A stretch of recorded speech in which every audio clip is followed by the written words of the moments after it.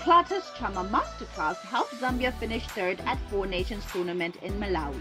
Zambia secured a 2-1 victory over Malawi in the third-place playoff of the Four Nations tournament in Malawi, thanks to a dominant performance from captain Clatous Chama.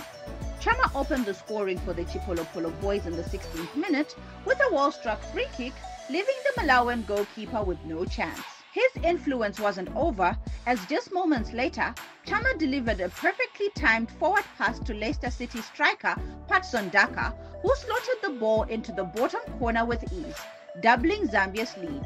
However, reminiscent of their 2-2 draw against Zimbabwe, where they surrendered a 2-goal lead, Zambia's defense faltered again in the 22nd minute. Lawrence Chazia capitalized on poor defending to pull one back for Malawi.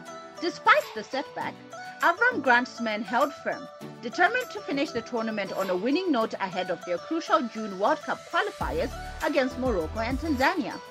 Grant opted for substitutions in the second half, introducing fresh legs like Power Dynamos midfielder Joshua Mutale, FC Muza striker Andrew Piri, Zesco United midfielder Abraham Siakombo, and Emmanuel Banda to gain valuable playing time. Zambia's victory over Malawi serves as a confidence boost as they gear up for the upcoming World Cup qualifiers. Be sure to follow SetSport for the latest sports news updates.